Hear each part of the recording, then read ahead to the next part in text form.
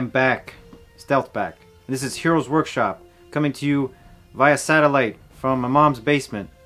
I will keep it down, Mom, while I entertain the viewers. Today's project, it will be a Halo 3 ODST cosplay helmet. That's right, ODST baby. One of the coolest helmets, in my opinion, ever made. So with this build, we're gonna go first feet into hell. Wait, feet first. Feet first into hell. That's right, this intro is going great. It's going right down the toilet. If you want to build your own Halo 3 ODST helmet, the foam Pepakura file template is free and it's linked down below. Get the file and build along with me. You can have one of your own. And as always, if you're new to Pepakura foam building and cosplay in general and you want to get started, this is a great way to get into the hobby. I have an in-depth video on my channel and learn all the techniques. You can build a sample project and then you can apply all those techniques you learned on a sample project on any foam Pepakura file you come across, and it should be no problem. Okay, so I actually made this costume in 2019. I made like a desert ODST scheme. It turned out really nice. I love the colors that I used and the contrast with the red and the tan. If you guys want to check out this cosplay, this video is just like a build vlog and you can get a lot of tips from it and some techniques. So if you're looking to build one, check out the video, and also when you're done, check out the suit up video. It's just me putting on all the parts and, you know, posing in it and stuff and doing a little dance.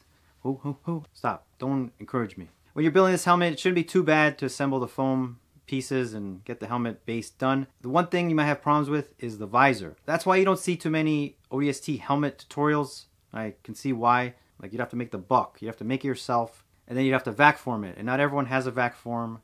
Like, especially if you're working like in a small space. Like the way I build, I try to do like baseline, like, so cheap materials, so that way anyone can make it. So it's like, I have to assume like nobody has a vac form machine. Like, I have a vac form machine, I could do it. You're gonna see me make like a vac form visor and then tint it and everything. And then you're gonna be like, well, I can't do that in my home. Like, I can't afford to get.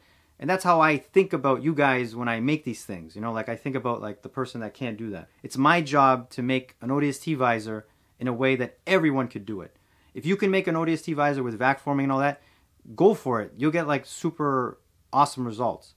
But it's, like I said, it's my job to make sure someone who probably can't, you know, have a vac form or, you know, have the space for it, they can still make a visor, they can still make the helmet, enjoy the hobby, have fun, and then they can make the whole armor. I don't want people like making the helmet and they're like, oh, I can't make the visor, and then they don't even make the armor. It's like, I don't want to kill your dream if that was your dream to make an ODST costume. So it's really important, and that's how I do things around here. That being said, I did find an easy way. All you need is a safety visor and window tint.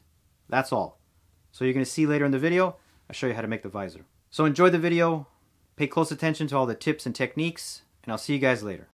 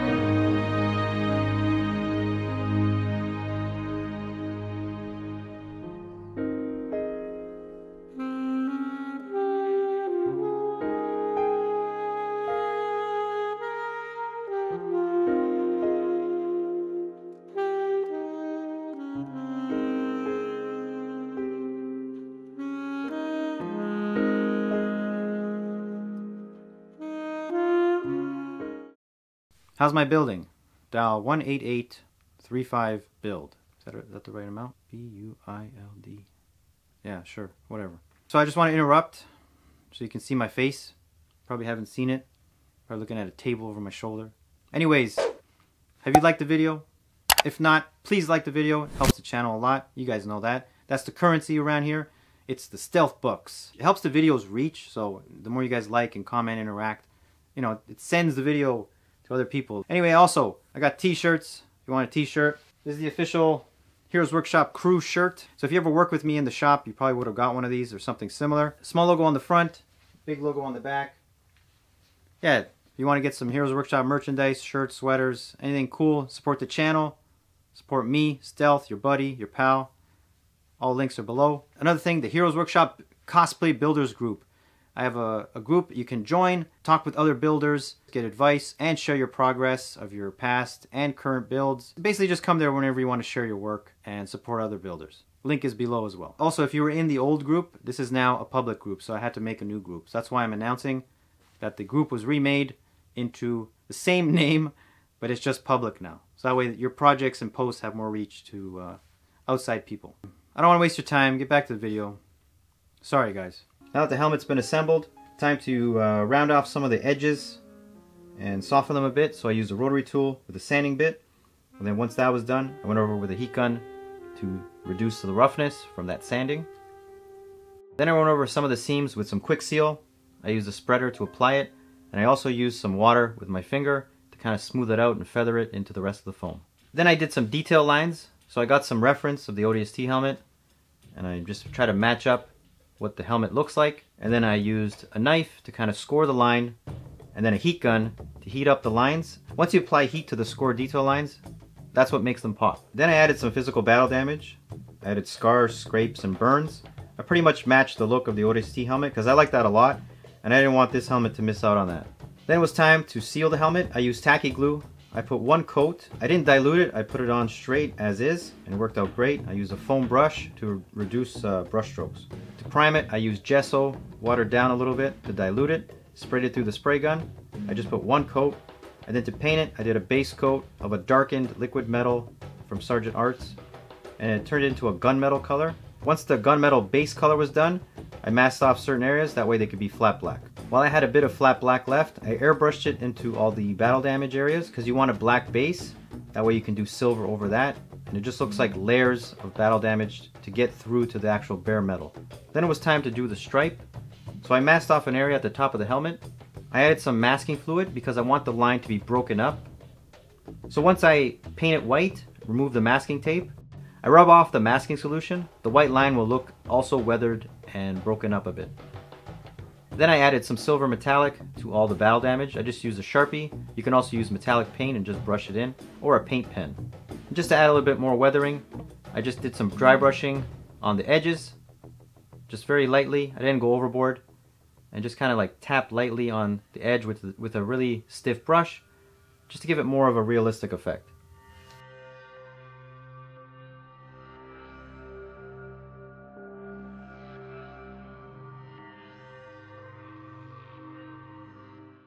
Okay, so it's time to do the ODST visor.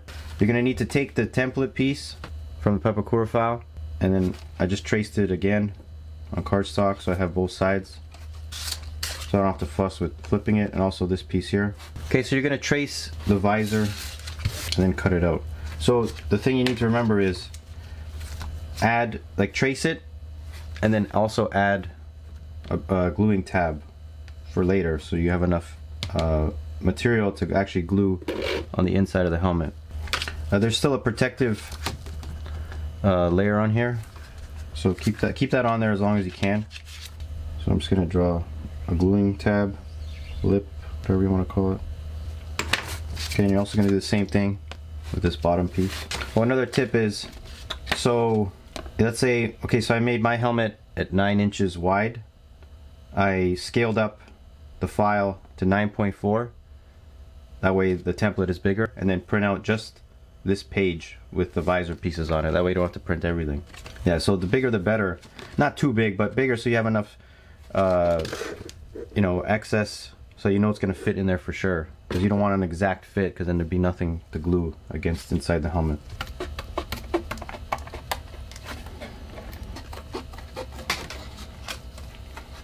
So both pieces are cut out. Next, I'm just going to remove the protective film on one side. First, you're going to want to heat shape the visor a little bit. You don't want it always fighting back to go to the original shape, because then this will pull off as well. So you're going to have to heat shape this too. So just use a heat gun. Just be careful you don't make like divots and stuff, because it gets really soft. So just use the styrofoam ball if you have it, or something round. Okay, where you want the curves is on these edges here. So you don't want it to curve in the middle, you want it to curve on these 2 points. So heat up those areas there, and a little bit of a curve in the middle. And just hold it till it cools down. I recommend putting foil on your styrofoam ball if you're going to heat shape on top of it. And then I'm going to use some contact cement on the lip here. I'm going to put some on the inside. It's time to connect the two pieces together.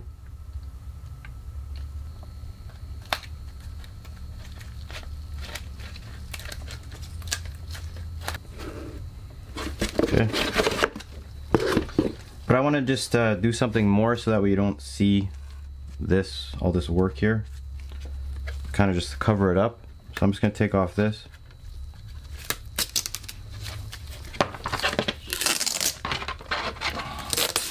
So what you want to use, some one-way mirror tint.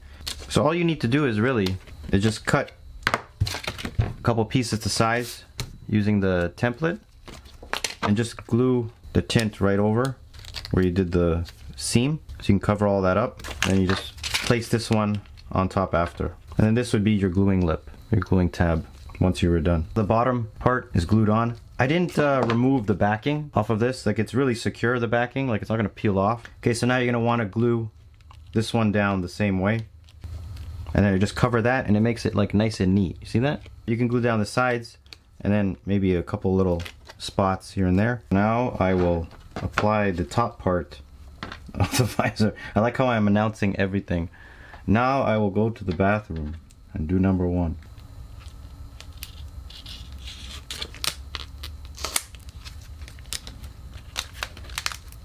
That is somewhat okay. This is actually alright. Leave me and my visor alone.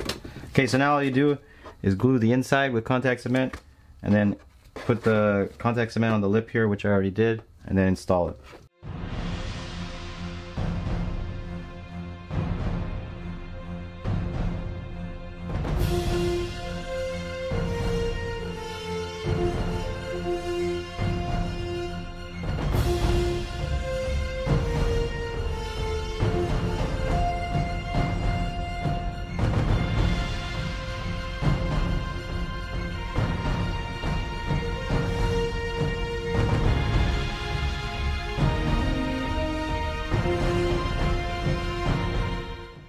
Okay, so the ODST helmet is complete.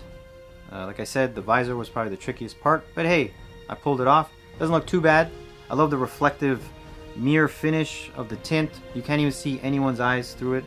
I can't even see my hand, even in direct light. So, hey, it might not be 100% flawless, but damn, did it ever get that real mirror reflective look. That is crazy.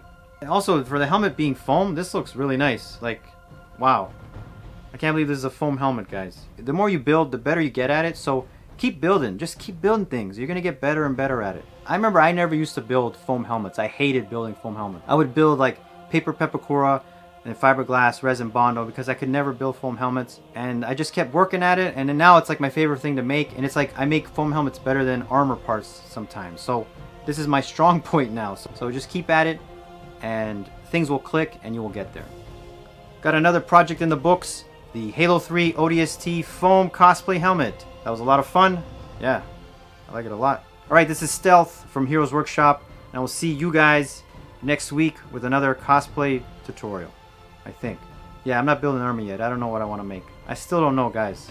And when I do, it's going to be epic because I've waited this long. Because I'll be 100% sure. This thing's going to be crazy. Trust me. And we're out.